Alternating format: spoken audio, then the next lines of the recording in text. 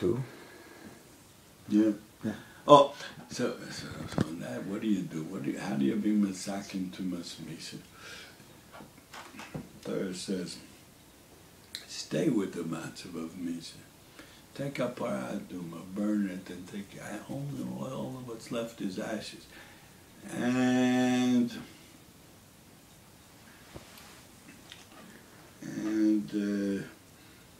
all that's left is ashes. And don't even understand why you're doing it. But believe that you're doing mitzvahs Hashem. That means the bittul to the mitzvah. The only way you can do paraduma is by a hispatlas to Ratzon Hashem, which is above your seichel.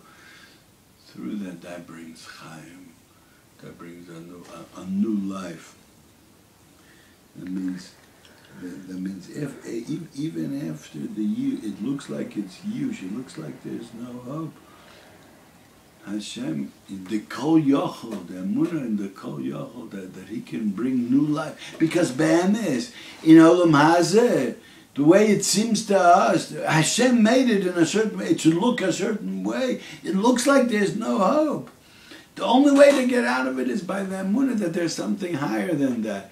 And that's going through the matzav of chok that brings to the Torah of paraduma. Now, this erev Shabbos, Parshas Chukas, there's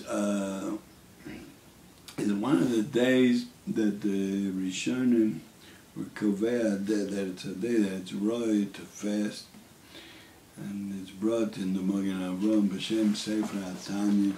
This is one of the days that there's an inyan that tzaddikim, yechidim, they fast on this day, because and this day was a day that there was burnt 24 kronos melamed sifrei Talmud halachos v'agodos. That's the lashon of the Sefer Shibbolei Alekid. He was one of the early achronim, like before the Beis Yosef. It was 24 wagons full of sifrei Talmud halachos v'agodos were burnt betzorfas.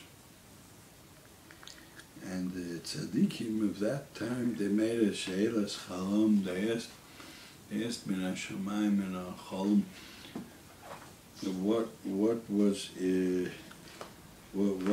this a gzera? What kind of gzera is this? And they answered him, dog gzera sorais. So this is the gzera of the Torah. Zos chukas, that's the targum of zos chukas haTorah, dog gzera sorais. It means that in the Shibbolei Alek it brings that in Yom HaShishi of Parshas Chukas, that's tomorrow, Friday of Parshas Chukas, is the day that it was Nigzar Gzeira, that the Torah should be burnt. And the Torah was burnt in France, and they say that till today they know where the place was where the Torah was burnt. And it says over here in this article in the Rashi Nama that it was in front of the building of the Riyadh, what's called the City Hall in Paris. And that's the place where the Talmud was burnt. And the Menashemam, they're Megala, that it has to do with the day of the week and not the day of the month. And it's Friday, Parshas Chukas every year, is the day to fast. And this gzeira, and over here it's brought in the name of the Ramchal in the Sefer Otzeros Ramchal, where it's brought the letters of the Ramchal, page Shin Mem Tes, that there was in Italy also a gzeira of Sreifas HaTalmud. Ramchal was from Italy, and the same thing happened over there. It doesn't say what day, maybe it was the same day, I don't know.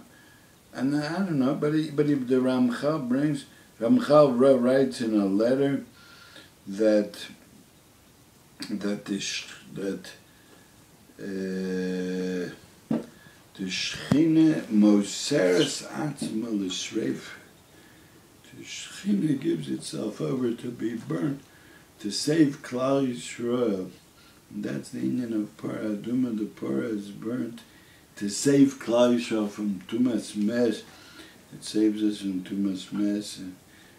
And he says, the Ramchal says, Dvarim Navroim, he says, that because when there's a time when there's no Omo HaTorah, they're not Meimis Atzmam al Divrei Torah, like it says, those chukas HaTorah, and it says further in the pasuk, Adam ki yamus ba'oil, to be Meimis Atzmam the Torah.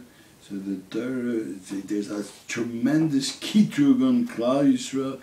So the Torah gives itself over l'misa, l'sreifa, to save the Klal Yisrael, and that's what happened on erev Shabbos Parshas Chukas, that the Torah gave itself over to misa, to sreifa, to save Klal Yisrael, and that's all because it was missing an Omo HaTorah, and the Ramchal says that was in Italy, in those countries, lo heimisu atzmom. V'holchu acharei hanos ha'olam ki chen b'chol Italia, the Ramchal says, and all Italy was like that. And they went after hanos ha'olam haza, and they weren't Omo b'Torah.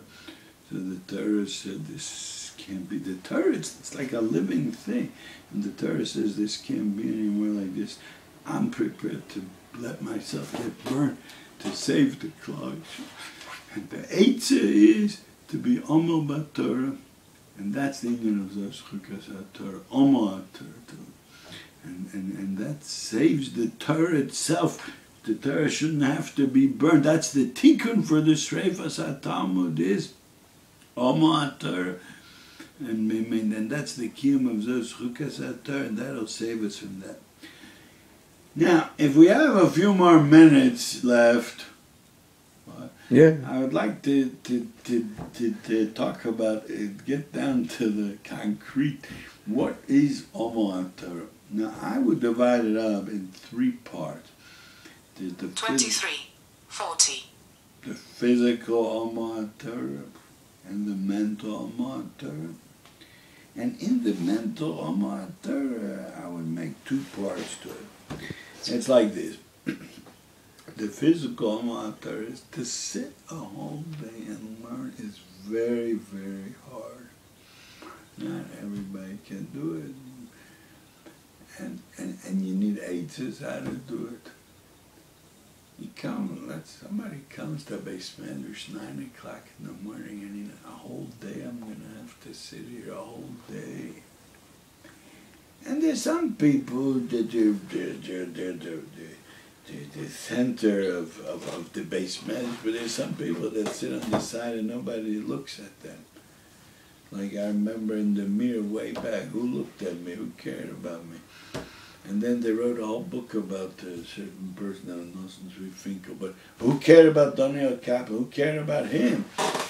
But that's all my Torah is. And no, I don't care. I'm just gonna sit and sit and sit. But then comes the mental. That's the physical, the sitting there. There's some people that every day they travel, they go to a certain place to hear a shir. That's Omo HaTorah. You know what it is to sit on a bus every day? People in America get into cars. We ain't good over here. Also, a lot of people get into cars. And we're talking about those that don't have cars. You have to go sit on a bus and go through the streets that takes time, and it goes slowly, and you get frustrated sometimes. And sometimes you have to stand, and sometimes we don't know, like Rabbi Shrosh Schneider once said, you have to learn hilchos autobus. That's what he once said to me. The halachos of how you sit on a bus. And not to sit next to a woman, you have to sit next to a woman. I don't know, each one should do it. Each one could do it according to what he understands, but it's not easy. Then that's the physical Omo HaTorah. Then sometimes it's hot in the basement, and sometimes there's people that turn on air conditioners, and there's some people that don't like air conditioners, and open the window, close the window, and all kinds of things. That's the physical Omo. That's all called Omo HaTorah, like I brought the Rashi Menachos, the Vovim and Aleph. But then there's the mental Omo HaTorah. How can you sit all day and learn? In the mental Omo HaTorah, once you do sit and learn, But to make sure every detail you went through in the Gemara, you can learn a siga, you could gloss over it.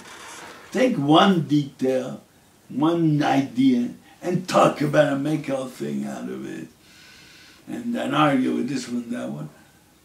But to go through every detail, every Rashi, every Toshus, every Kash, every Hava, and another part of it, and to go over and over again. Who does that? The Chazon Ish in the second Igeres, in the Igeres Chazon Ish, he says, the main Omar Torah is to take the thing, to go over and over and over again.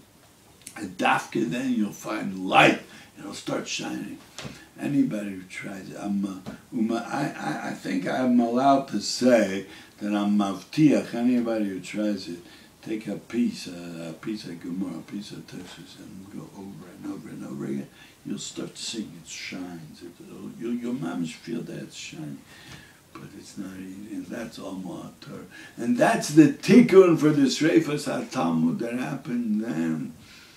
And that's what we have to do. And tomorrow, those chukas HaTorah, even if you don't want to fast, not saying we can't fast, very hard to fast, but at least to remember that it's a special day of those chukas HaTorah, that the Torah is tovea from us, almo. And we see Baba Nasina Rabin, those that are missing Alma HaTorah. There's somebody that wrote an excellent book about it. What's his name? The name of the book is One Above and Seven Below.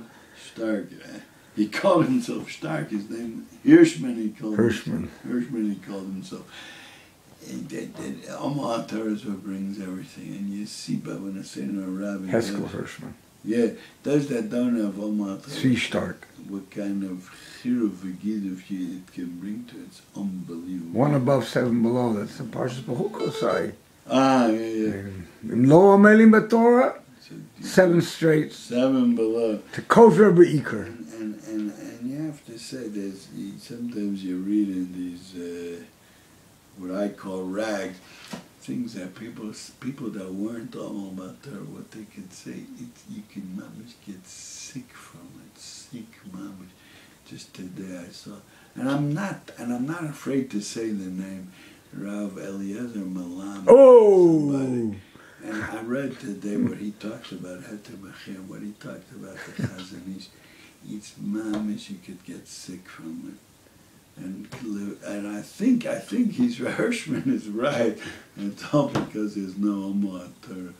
Mois v'acher mosin mois and the Chacham and kofar b'Torah kofar b'Ikar. That's all. Hashem Zerab, we should all be zocher the tikkun where we're mamish holding close to Mashiach. He's soon coming, and we should be zocher to be mekabel b'nei Mashiach, and everybody with his Alma.